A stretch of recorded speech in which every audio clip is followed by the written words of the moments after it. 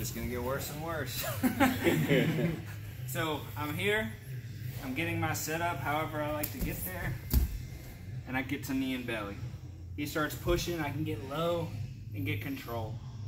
But this time I'm gonna set up a different attack. This time I'm gonna use my hand here in his collar and reach my thumb all the way to the back of his tag, and I'm gonna pull him towards me here.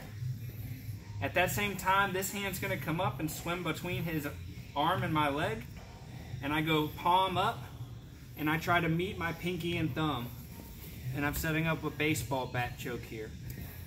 So my grips look like this, just like I'm holding a baseball bat, in case you get confused. Here, 1, 2. Now watch, guys, my knee on him is gonna go to pin his arm down. So typically they're pushing you away, and that makes it really easy to pin that arm. Now from here, my elbow's driving in and my shoulder's dropping at the same time, and I can get the choke right there.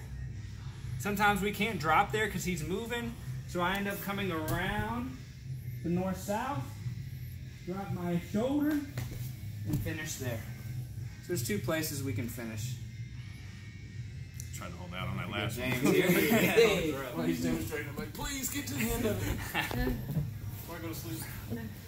So we start thinking about how we're moving, get to our knee and belly, controlling, he's pushing. And look, I was already setting up the grip while I was down here. I want my thumb right on the back of that collar, and I'm just holding and pulling and keeping myself close with this grip.